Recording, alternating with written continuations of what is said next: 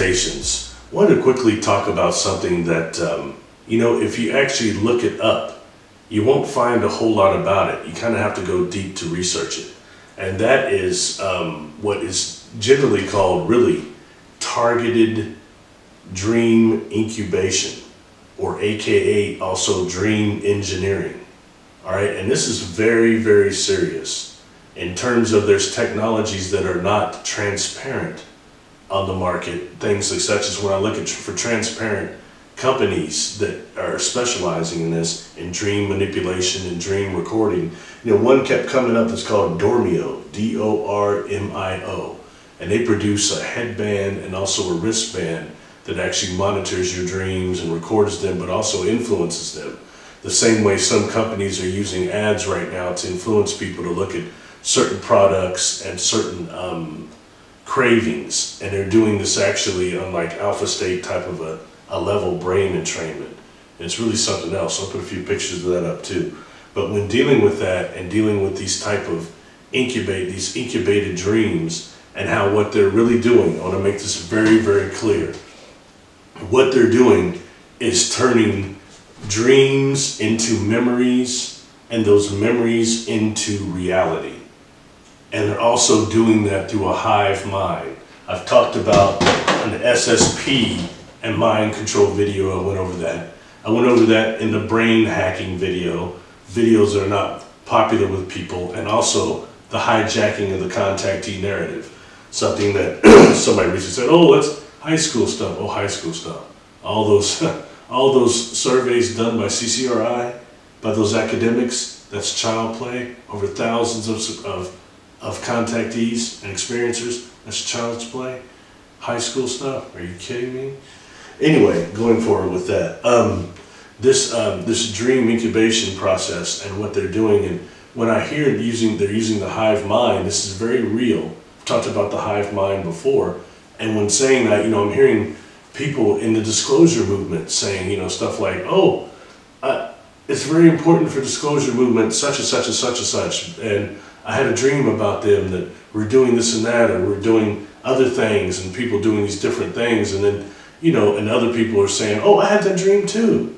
You know, I'm hearing that a lot of times around like community and stuff like that, and you know, multiple times. And when you hear that, that means something. These people were exposed to this type of dream incubation technology and the hive mind technology that I'm talking about. That's what that is, and how that's actually infiltrating into actually people's experiences, and they would think it's real. So I'm not putting it down, all right? But man, that dream simulation technology like this would seem completely real. And I always pay attention to that when people tell me, oh, I've had clients say this, there's like me, and then there's like the other me. Or when you have a client that you take really deep and they start describing these type of technologies. All right, now I've had it several times. A lot of times they're light impulses that are done optically, or it's sound-induced technology. This stuff is real, all right? And we've got people that are psychic and contactees experiences that are being targeted individuals. So just that's something I want to bring to the to the forefront.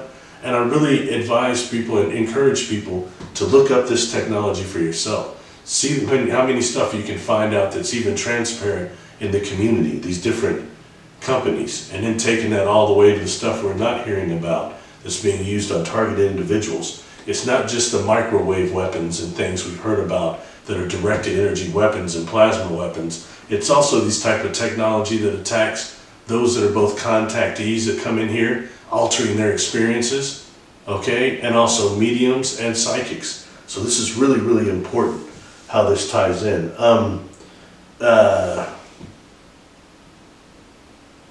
I think that really ties into this, coming into my videos. So just kind of look this stuff up, all right? Keep this in mind when you're hearing testimony.